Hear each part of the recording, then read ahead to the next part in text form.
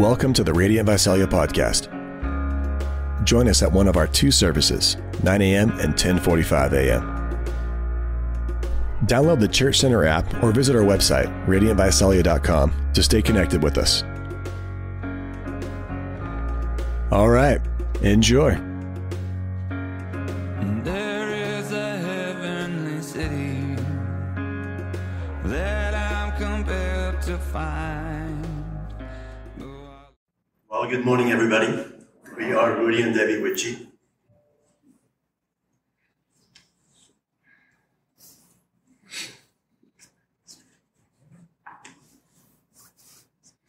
And this morning, we are leading you through the Advent sharing.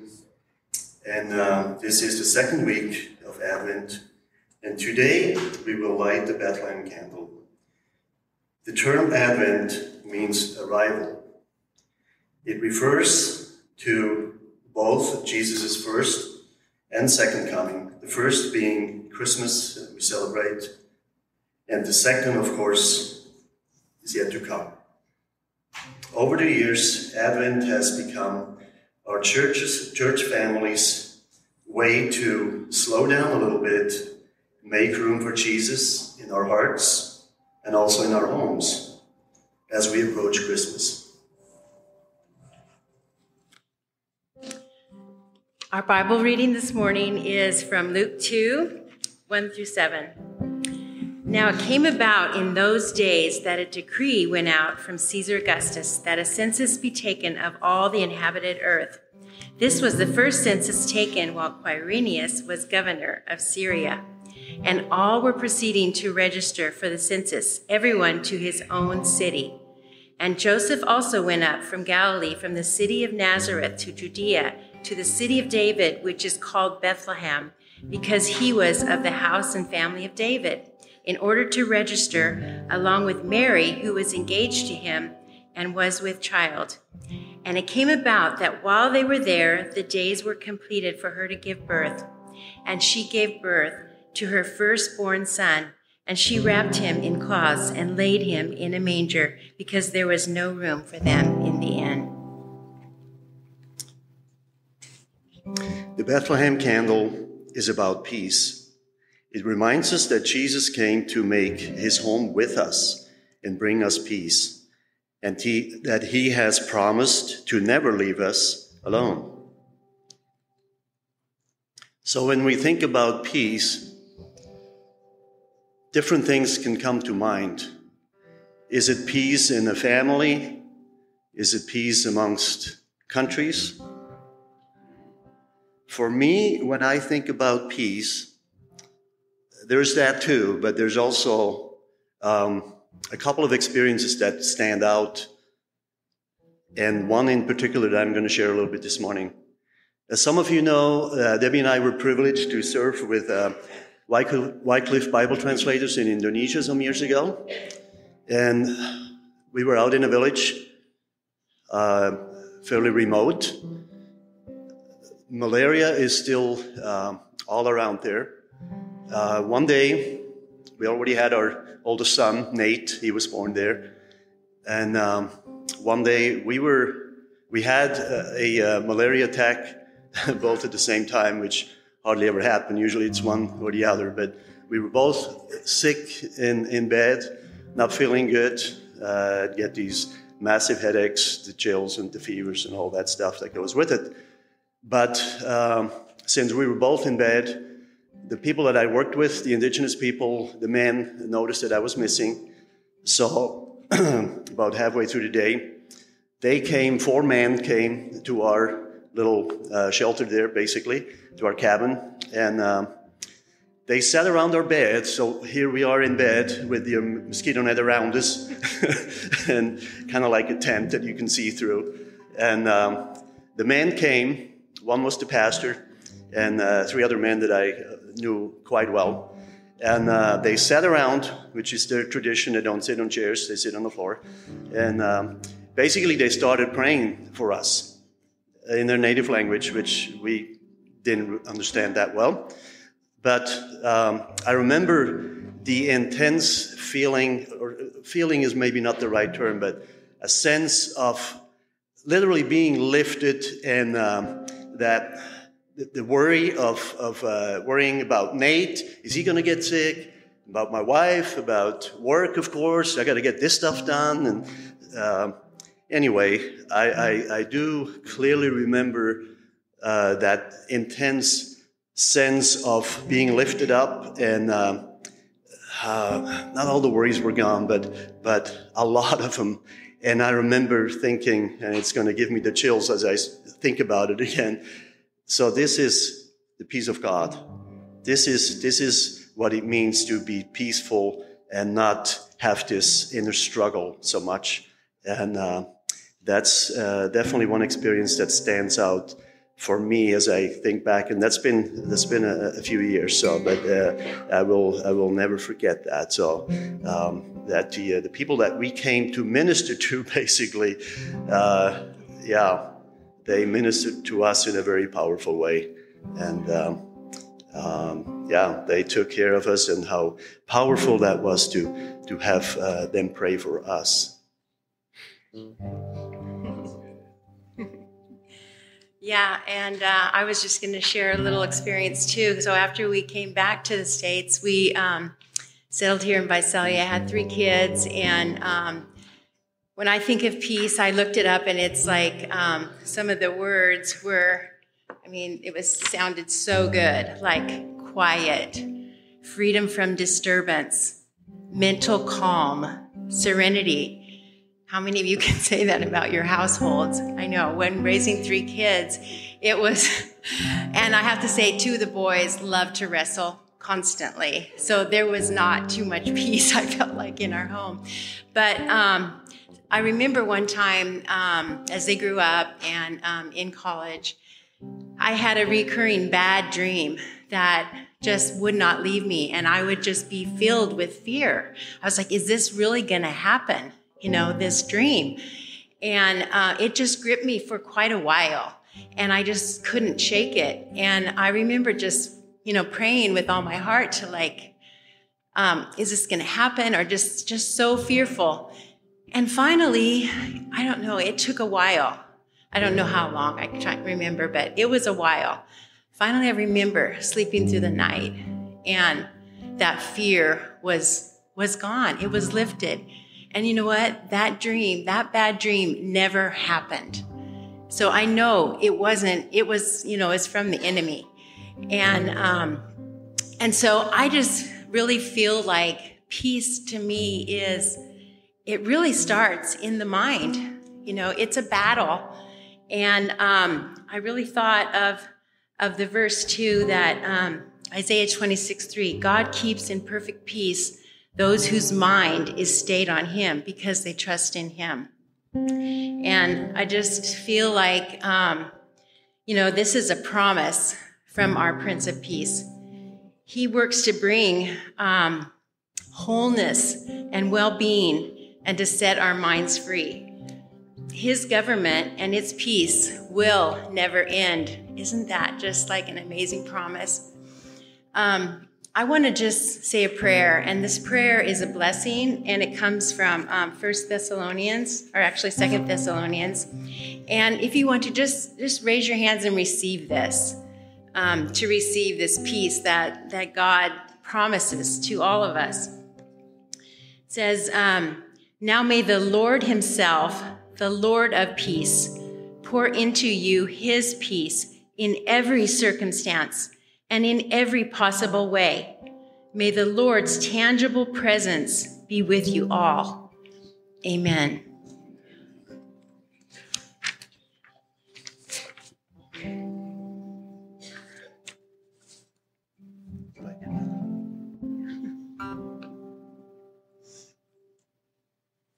As we light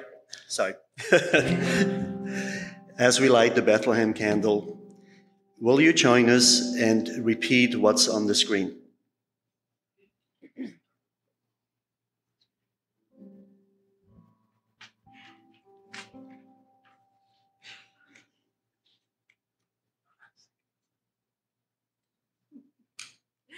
Why don't you repeat with me? Ready? Jesus Christ is the light of the world. The light no darkness can overcome. Yes, amen. Ryan Turner, would you come? Yeah.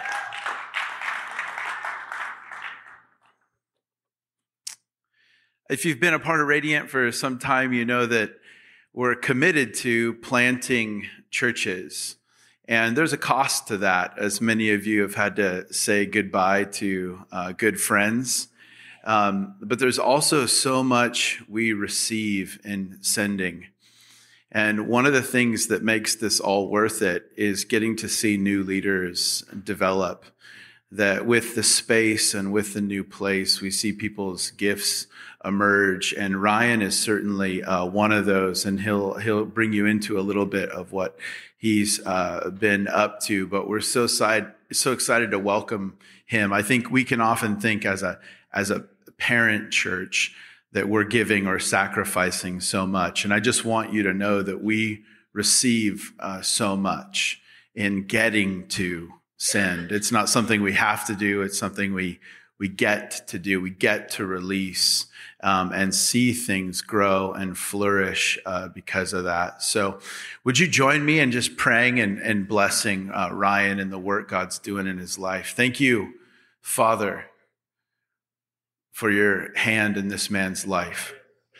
We just continue to ask that you would activate the gifts inside of him to bless Tulare and to bring you glory.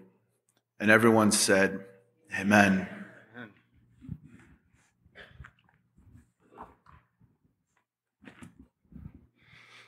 Well, good morning. It is a real joy and honor to be here today. We are family. You invited Cousin Eddie from Tulare to come speak today. I got the trailer out front. So I get to bring greetings and blessings actually from Tulare, from your family over there. And this morning I was thinking about, I was like, oh man, this is like how Paul started or ended some of his letters, was like, hey, greetings from your family over in this other place. And so I just want to tell you that we're doing well in Tulare, and that God is doing amazing things in Radiant Tulare and in the community of Tulare. And I also just want to say thank you. Thanks for sending us. Thanks for supporting us. And thanks for sharing the Gap Year kids and Danny with us. And thanks for sending us Mark and Kathleen. All of that has just bolstered our family that's there, the branch that's there, and the community that's benefiting because of it. So this is like real tangible, like churches planted and lost are being found, and prodigals are coming home in Tulare like they are here. So it's a good report from Tulare. We're really, really thankful. I've been a part of Radiant. My mental math's not great, so it's a good thing there's a countdown back there. But we were meeting at Rotary Theater. So what is that, like 12, 13 years ago? I don't know, something like that. I grew up in Tulare, and then my parents moved away to pastor a church in Phoenix. They pastored in Tulare for like 22 years. And so when they moved, we moved on as well. Actually, my first visit to Radiant, I saw you were meeting at, I don't know, another different numbered street, maybe First or something like that.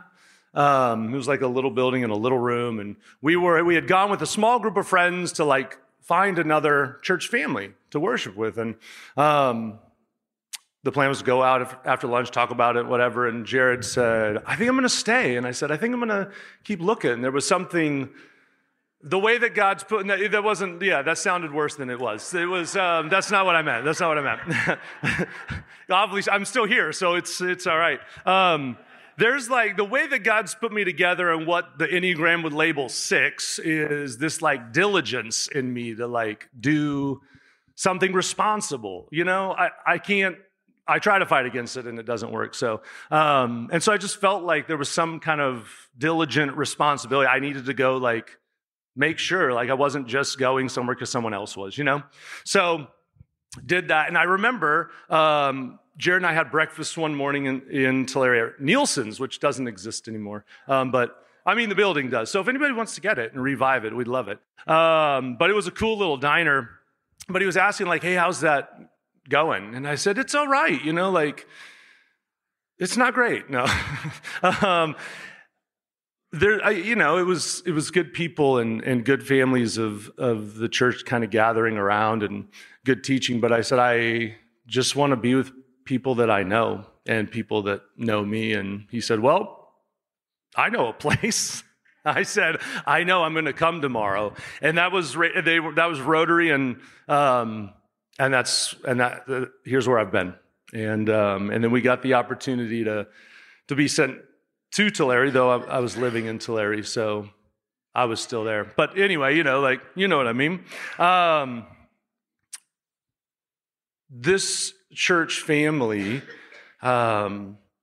has nurtured me, and it has challenged me, and it has really grown me up, actually. I have been, and I continue to be mentored and invested in by men and women in this church, people that I look to as like big brothers and sisters, and like parental figures. And the family of God, specifically here at Radiant, this part is good. So it's good to be with you today and get to share. The first time that I didn't spend Thanksgiving with my parents was a couple of years ago. And I don't know if you've had this experience where you, like the first time you didn't get to be home for a holiday, probably specifically Thanksgiving or Christmas. I don't think people care about being home on Columbus Day. But initially it kind of seemed like, yeah, it's no big deal. It is what it is. Circumstances were what they were. We were going to go, or they were going to come out for Christmas, my folks were, and so it was kind of in my head, like, okay, well, it is what it is. But then that morning of waking up and not smelling and hearing my mom cook in the morning, and not seeing my dad sitting in his chair with coffee, reading the Bible, ready to have conversation, and not seeing my siblings and nieces like sporadically come out of rooms as they woke up, I just realized how significant who I am and where I come from is. So I don't know if you've had that same experience, but oddly enough, I didn't put it together till I was like piecing this together, but that same Christmas when my parents came out, the gift that I gave everyone in my family was a DNA test. I don't know if anybody has done this. Have you traced your family tree, whether it's like Surviving Relatives or Ancestry.com? Anybody done those?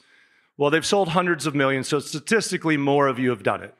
So, so you have probably. You just don't want people to know, but it's okay. They're going to use that info one day, but it's all right. And I just thought, it seemed gimmicky at the time, and I did it anyway, and I was like, what am I hoping to find, really? And you know what? Ancestry.com is doing it right. They're doing it right because they said Jared and I were brothers. So they nailed it. They knocked it out of the park on that one. It was worth the $60 to find out it was real. It was real. So, but I think what we're really all hoping to find, honestly, is that we're related to somebody really important, and specifically somebody that's rich that is got an inheritance for us that we didn't know about, right? That's what we really want. That's what I wanted. We weren't, so I'm still teaching. Why do we care where we come from or who or what is in our family tree? And part of it is it helps us understand and tell our story better. And it roots us in history. And our teaching text today is a genealogy, the family tree of Jesus. I'm not sure many people are jumping at the chance to like teach through a bunch of names that you can't pronounce. So actually, we've asked Hannah to come and read them, so I didn't have to. No, she's going to do great. So Hannah, would you come? In Matthew chapter 1, if you'd like to follow along, in verses 1 through 17. The book of the genealogy of Jesus Christ, the son of David, the son of Abraham. Abraham was the father of Isaac, and Isaac the father of Jacob, and Jacob the father of Judah and his brothers, and Judah the father of Perez, and Zerah by Tamar, and Perez the father of Hezron, and Hezron the father of Ram, and Ram the father of Amminadab, and Amminadab the father of Nahshon, and Nahshon the father of Salmon, and Salmon the father of Boaz by Rahab, and Boaz the father of Obed by Ruth, and Obed the father of Jesse, and Jesse the father of David the king. And David was the father of Solomon by the wife of Uriah, and Solomon the father of Rehoboam, and Rehoboam the father of Abijah, and Abijah the father of Asaph, and Asaph the father of Jehoshaphat, and Jehoshaphat the father of Joram, and Joram the father of Uzziah, and Uzziah the father of Jotham, and Jotham the father of Ahaz, and Ahaz the father of Hezekiah, and Hezekiah the father of Manasseh, and Manasseh the father of Amos, and Amos the father of Josiah, and Josiah the father of Jeconiah and his brothers at the time of the deportation to Babylon. And after the deportation to Babylon, Jeconiah was the father of Shealtiel, and Shealtiel the father of Zerubbabel, and Zerubbabel the father of Abiud, and Abiud the father of Eliakim, and Eliakim the father of Azor, and Azor the father of Zadok, and Zadok the father of Achim, and Achim the father of Eliud, and Eliud the father of Eleazar, and Eleazar the father of Matan, and Matan the father of Jacob, and Jacob the father of Joseph, the husband of Mary, of whom Jesus was born, who is called Christ. So all the generations from Abraham to David were 14 generations, and from David to the deportation to Babylon, 14 generations, and from the deportation to Babylon to the Christ, 14 generations. Nicely done. Thank you, Hannah. If you were unaware of what was happening on this tree, every name on these ornaments is a member of Jesus' family tree. Because our family origins matter. This is even true in like fictional stories. So if you think of big epic stories like Lord of the Rings or Harry Potter or Star Wars, all those stories, their lineage matters. Who their parents and their uncles were mattered. Where they came from mattered. And like the thing about Luke Skywalker's lineage that his dad's Darth Vader is like a cool little plot twist, right? But in the end, it's just a story. It's once upon a time in a galaxy far, far away. I mean, that's how that one goes. But what Matthew is doing in chapter 1, how he starts this out, is he grounds who Jesus Christ is and what he does in history. So in other words, what he's saying to us is all this happened. This is all true. It's not a story. It's not once upon a time. And in the ancient world, genealogies would be like probably what our resumes are today, right? Our greatest hits. Here's where I went to school. Here's what I've done, my skills. You leave off the stuff you don't want people to know about. And David really comes out swinging, because here's how he starts. Jesus, the Messiah, the son of Abraham, the son of David, the son of Abraham, right? I mean, two of the greatest men in Israel's history, right? Flawed, but great. I would start with my greatest relatives too. I would want people to know, yeah, I'm related to these people. But Matthew's reasoning for starting this way isn't what you're thinking. It's not I'm the rightful king because of who's in my lineage. It actually points to something else. Matthew's starting with these two men, I think, points to this: God's promises made to and through his people and fulfilled for all people. See, the Christmas story is the gospel story. And as most of us know, gospel means good news. It's an announcement of what God has done.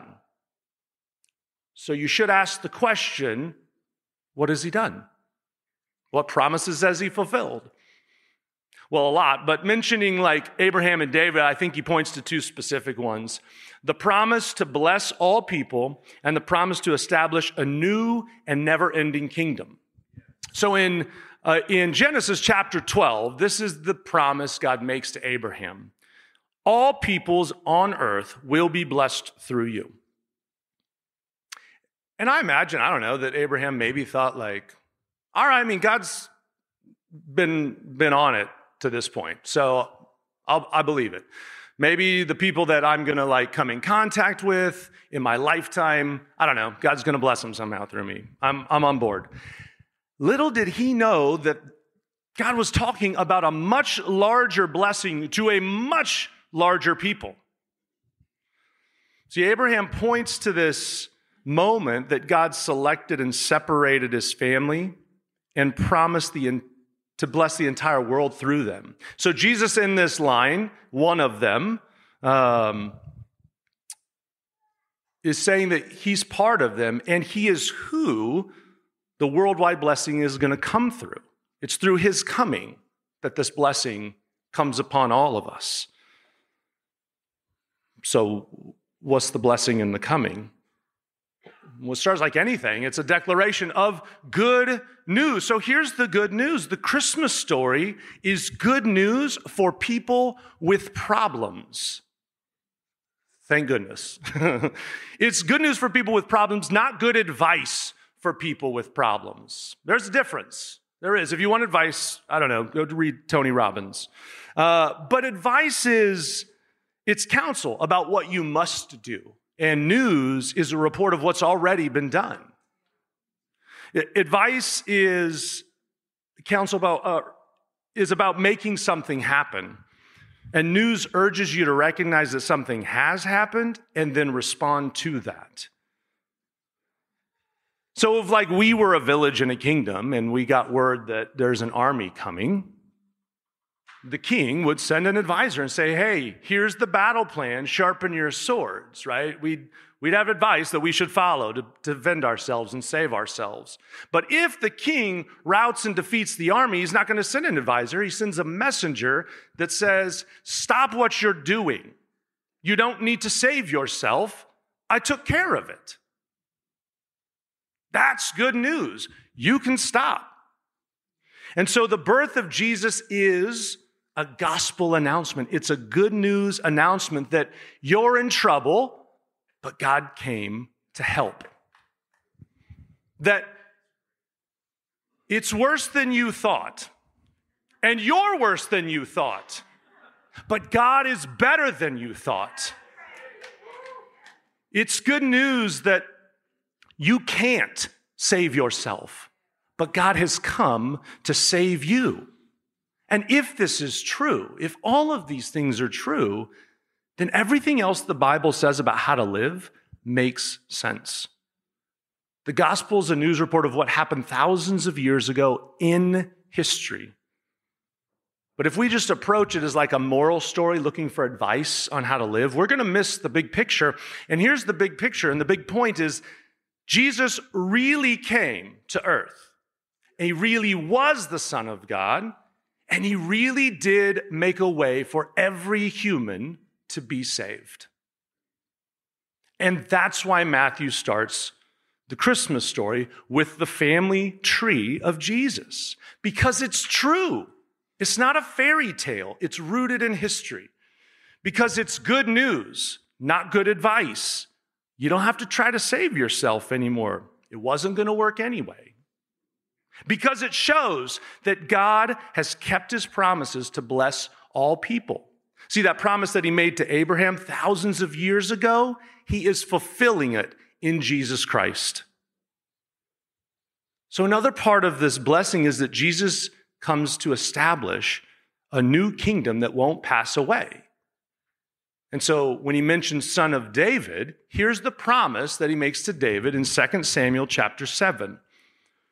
When your days are over and you rest with your ancestors, I will raise up your offspring to succeed you, your own flesh and blood, and I will establish his kingdom forever.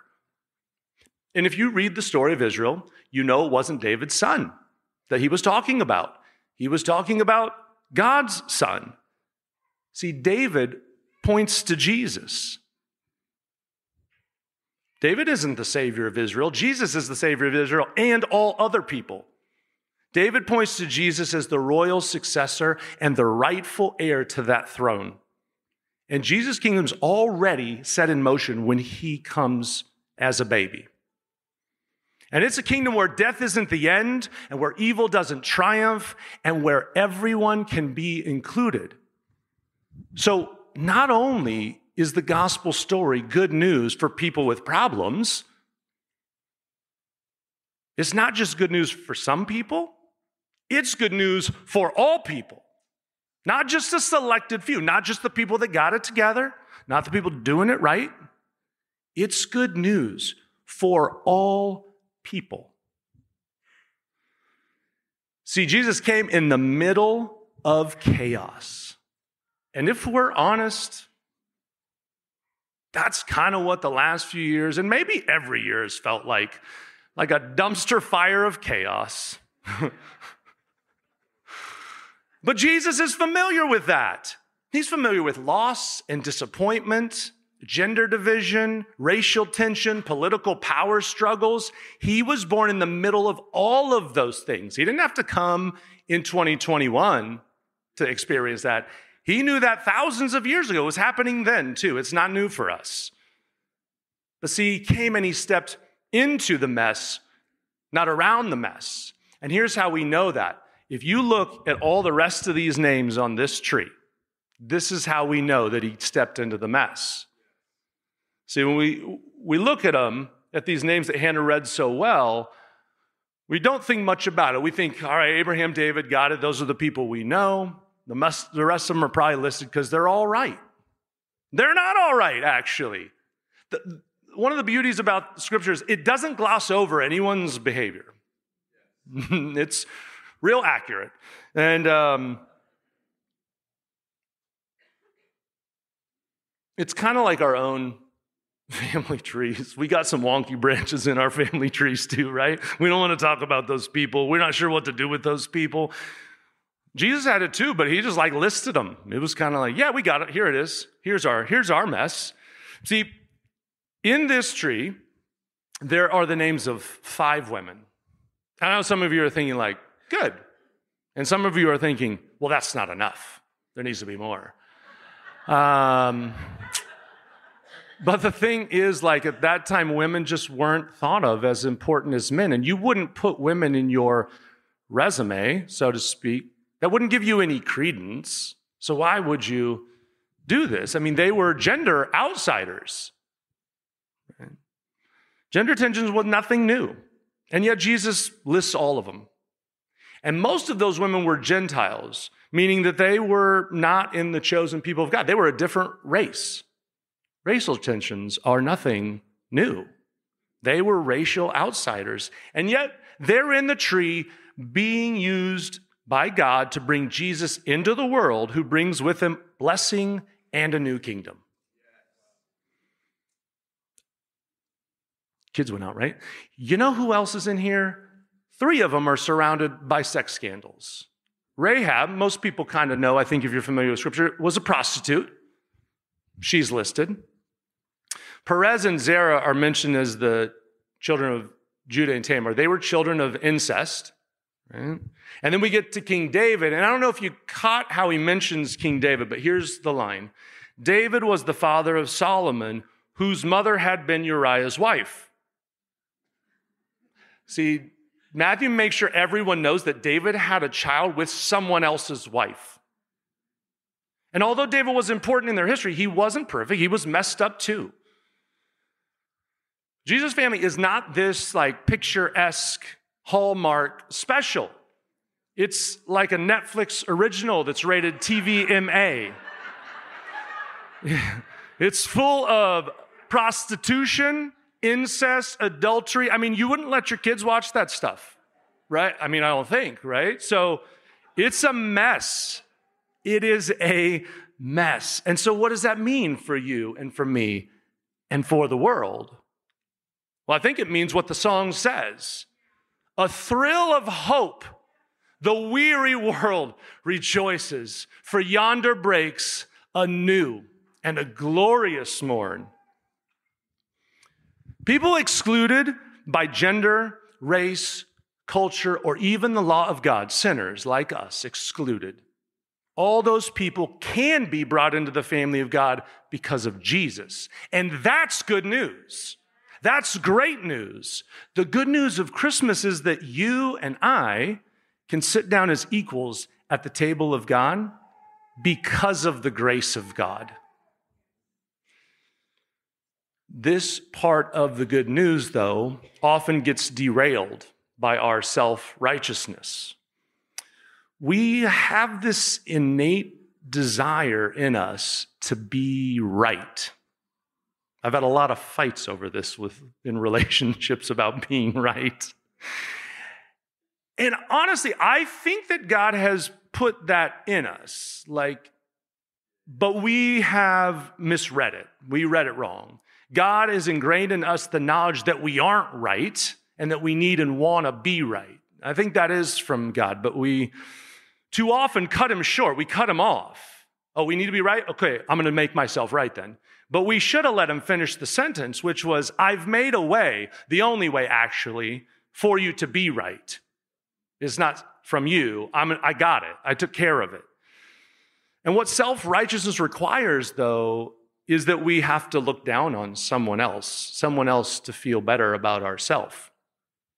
And maybe you look down on people like those snobs that have so much education because they think they're better than everyone else and smarter. Or maybe you're the opposite. Maybe you're the one with the education. You look down on the people that don't have it or didn't go to the right school, don't have the right job, don't make enough money. Or maybe you look down on those people whose political views are ruining our country. But we all look down on somebody. This culture of self-righteousness tells us that everyone else has the problem or is the problem, but we're fine. Everyone has this picture of what it means to be right and acceptable. But the truth is that we're, like Isaiah said, a people living in a land of deep darkness. We know something's wrong, and we don't know how to make it right. And we know that people are wrong, and our efforts to make them right aren't working. And we'll only come to real freedom and true rest when we lay down our self-righteousness and surrender fully to God. See, the world values money and prestige and race and class. And what Jesus says is that doesn't matter in my family. I want everyone. Here's how Paul sums up the good news of blessing and a new kingdom for all in Romans chapter 3. Everyone has sinned. No one measures up to the glory of God. The free gift of God's grace makes us right with him. We're declared free of guilt. We're made acceptable and granted eternal life. Christ Jesus paid the price to set us free. God gave Christ as a sacrifice to pay for sins through the spilling of his blood. So God forgives the sins of those who have faith. God did all this to prove that he does what's right. He keeps his promises. He's a God of mercy. And it was to demonstrate his righteousness at the present time so that he would be just and the one who justifies those who have faith in Jesus. So who can brag? No one. No one can brag. Are people saved by the law that requires faith to obey? Not at all. They are saved because of the law that requires faith.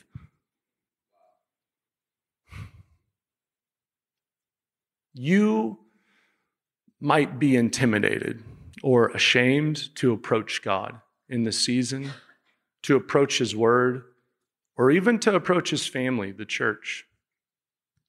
And I just want to say he's not intimidated to approach you in this season, and he's definitely not ashamed of you. And he wants to give you a brand new gift. A new life is waiting to be born in the middle of your mess. Not after you clean it up, not after you get the broom and the dustpan out, in the middle of your mess.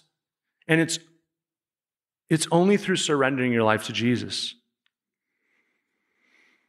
We're going to come to the communion table in a few minutes to receive again this good news of Jesus.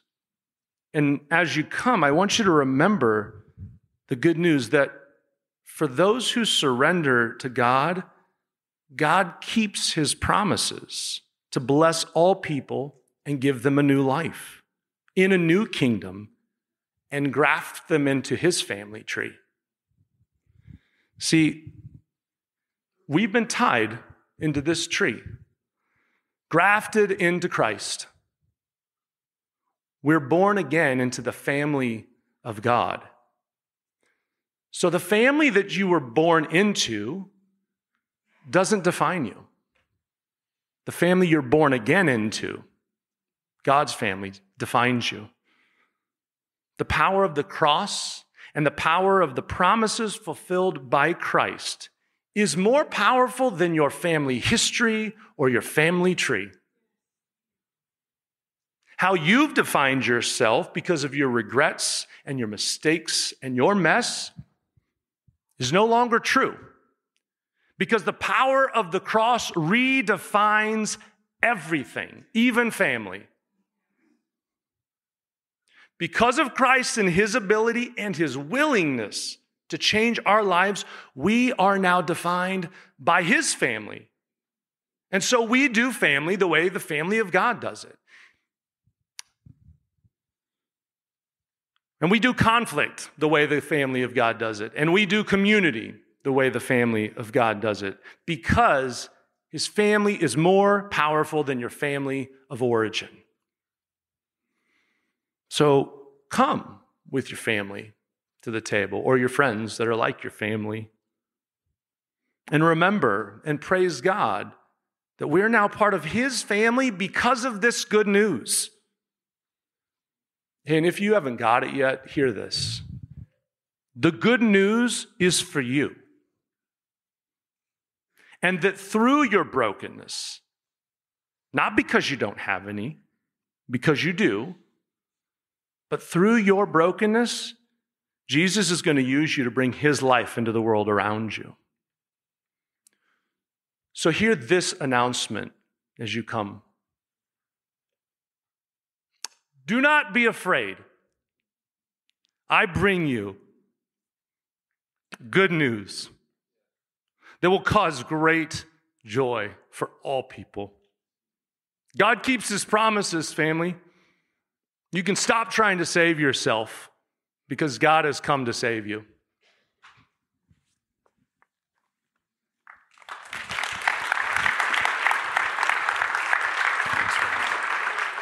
Thanks, Ryan.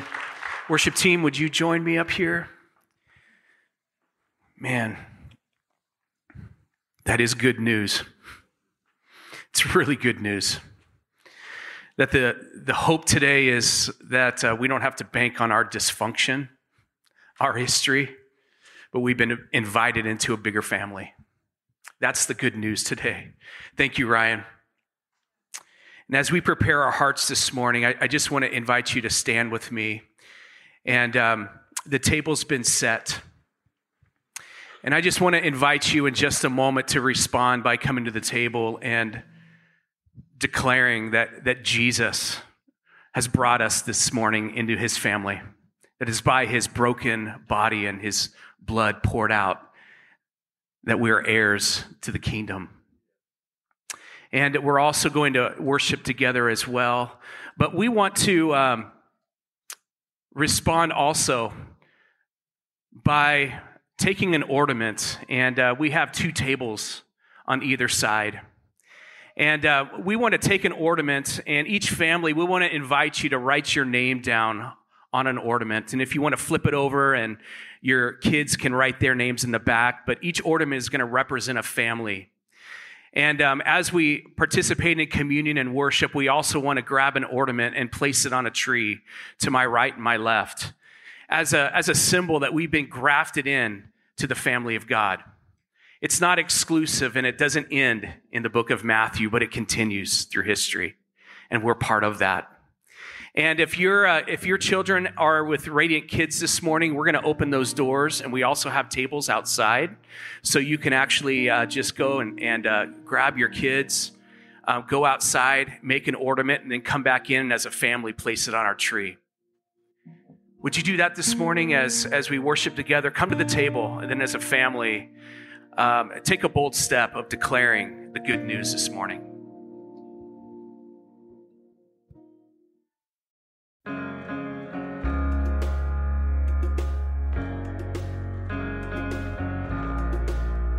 Thanks for listening. We want to be a resource for you as you walk with Jesus. So please connect with us at radiantvisalia.com. Until next time. There is a heavenly city that I'm compelled to find. Though I love the flowers and trees and the smell of the grinding sea, and all the beautiful things here in life. And